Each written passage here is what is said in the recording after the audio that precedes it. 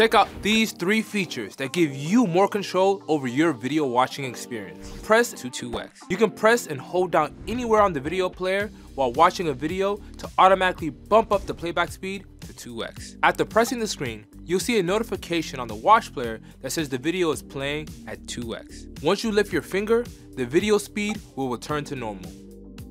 Lock screen. You have the ability to lock your screen to prevent accidental taps while watching. Tap the gear icon at the top right of the watch player, press lock screen. You'll see a lock icon appear on your video that'll disappear after a few seconds. To leave lock screen mode, tap on the screen and press the lock icon on the watch player. Cancel seeking. If you change your mind after you scrub ahead or back on a video, there's a simple way to return to the exact part of the video where you left off. As you return the red dot on the scrubber bar near to where you left off, you'll feel a haptic vibration and you'll see a notification that says release to cancel. And that's it.